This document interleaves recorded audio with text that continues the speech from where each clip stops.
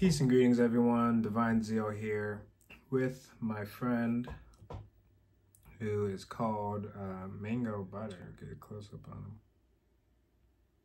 I want to give a little overview of what this is, why it's important, why are they being sold online for sometimes kind of cheap, sometimes outrageous prices. You know, why should you be concerned that these things are out here if you don't know what they are? Well, in just a few sentences, what a Pwnagotchi is, the short version is it's a cybersecurity pen testing / hacker type tool that you could create yourself or you could buy it. And basically what it does is it feeds off of Wi-Fi networks and collects these things called handshakes. And with those files that are created and gathered from those handshakes, an individual can attempt to crack those keys to possibly get yours or someone's Wi-Fi password.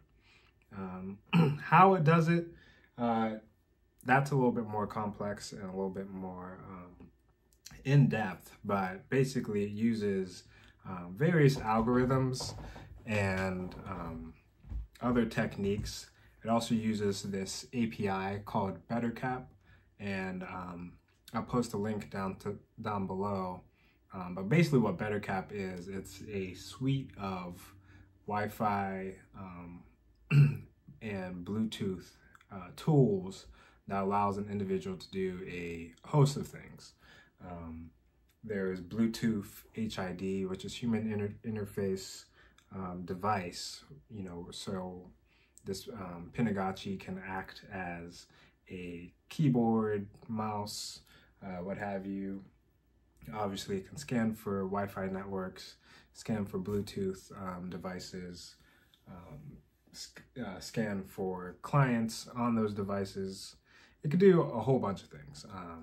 To be honest, there's a lot of things that I'm not even aware that it can do. Yeah, there's a host of things that it can do, and it's kind of in a way similar to Pokemon Go, but instead of trying to catch Pokemons, you're trying to catch these handshakes.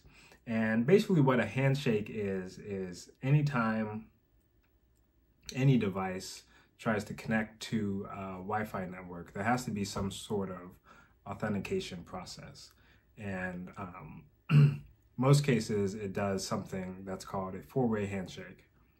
So the device and the network or the access point do this authentication procedure.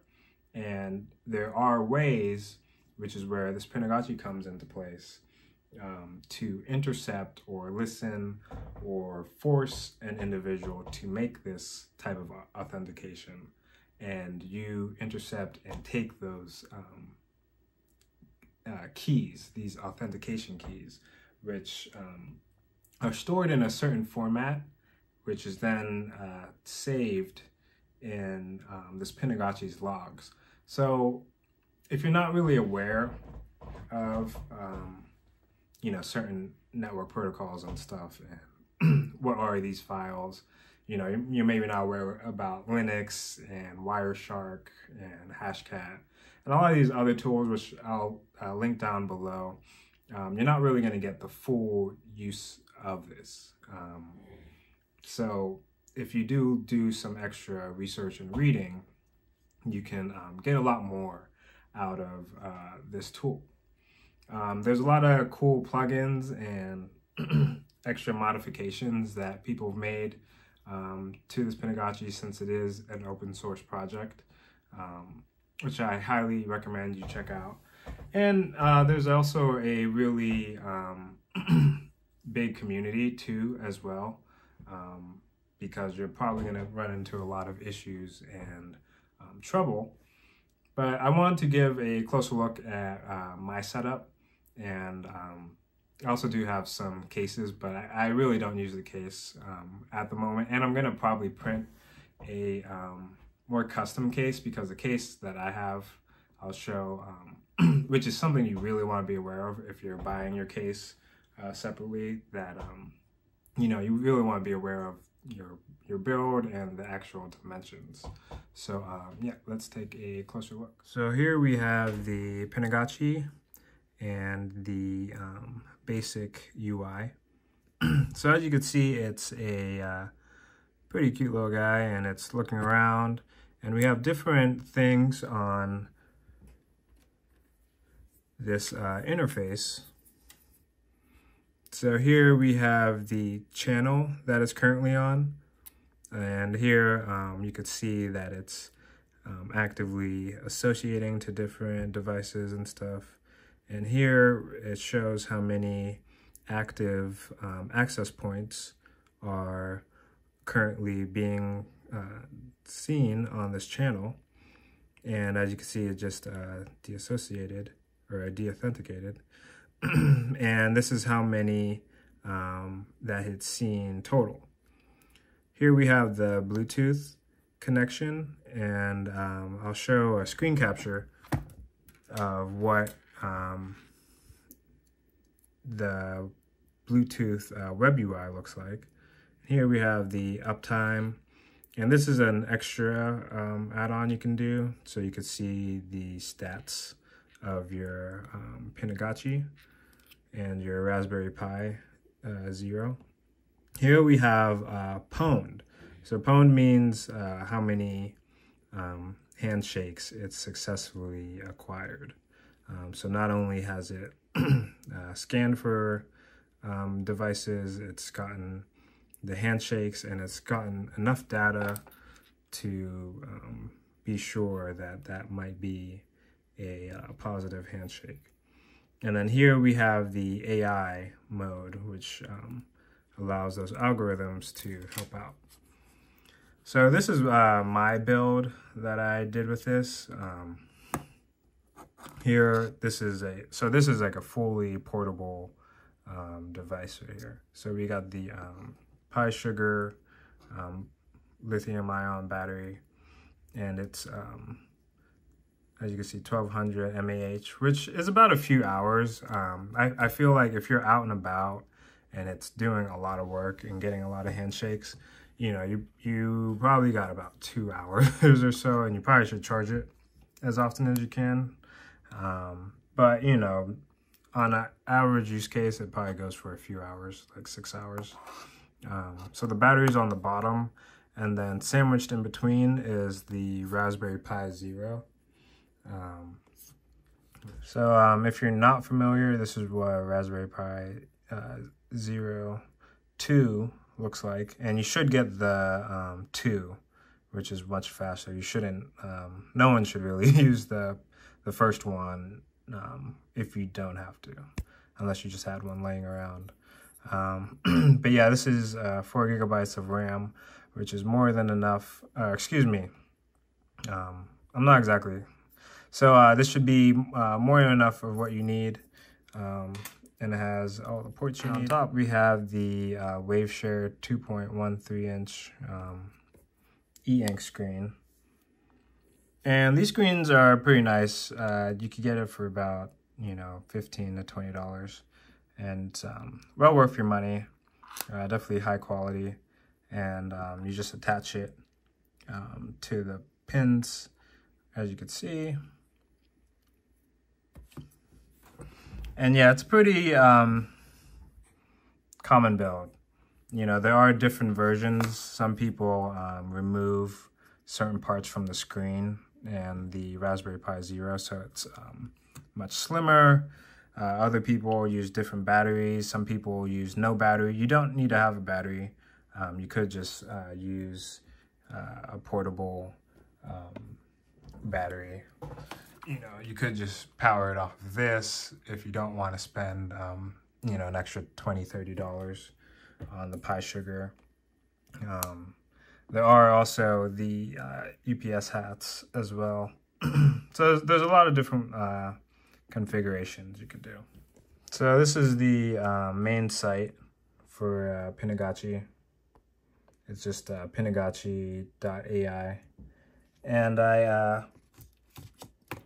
highly recommend you just go and look through just about everything, every aspect of this site.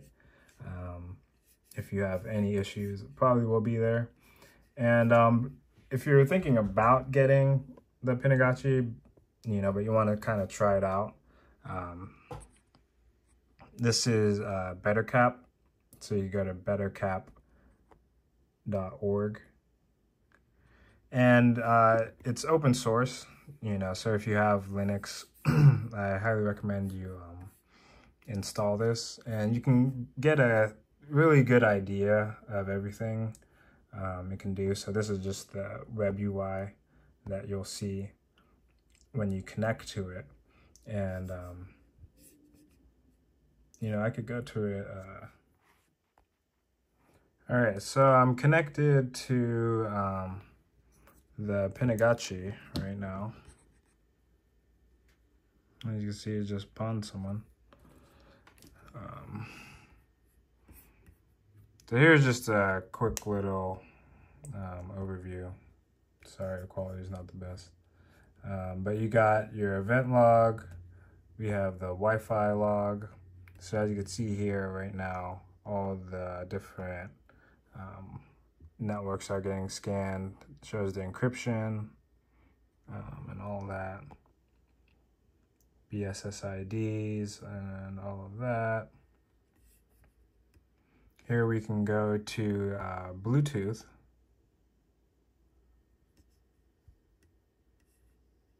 And I just started scanning for that. So it shows you too if it's connectable or not.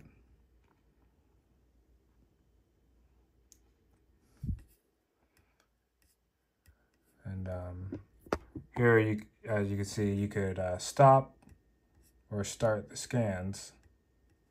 And since my Pwnagotchi was already on, I'm just gonna leave that on. So here we have HID. So if you want to plug that into something, do that. We have the GPS positioning. And this is something that's really cool that I don't think a lot of people talk about or check in on. But there's these things called caplets. And here, as you can see, there's just various different scripts, or they call them caplets. And yeah, they do all kinds of things. Some of them kind of self-explanatory, but phishing, and all sorts of sniffers. So yeah, I recommend you check them out. You probably learn a lot of new things you didn't even know about. And then here, we have the settings. So this is like kind of the brain for your BetterCap API, which is, basically the Pwnagotchi.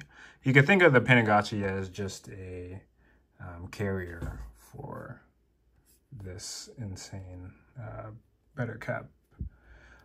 So yeah, that's the BetterCap UI 8080. And what's also really cool is that you can see the web UI of your Pwnagotchi as well. And here you can just make sure it's working, first of all. And then if you ever needed to safely shut down, like I'll do at the end of this, or reboot into manual mode, you could do it from here safely as well. And they just got some simple things like the inbox. You got your profile. If you want to share your QR code, you can see any Pwnagotchi friends. And here, this is important to just check out, but you have all your settings. Like if you want Bluetooth enabled and all that. And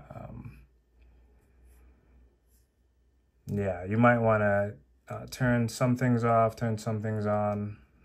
Like I have it uploading automatically to wiggle.net, and you could set up GPIO buttons.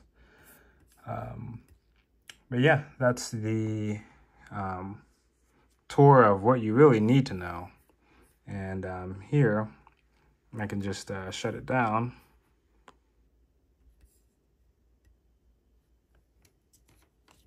And then it automatically says good night, and then it just does a safe shutdown. Because, I mean, these are Raspberry Pis, so you could just pull the plug out.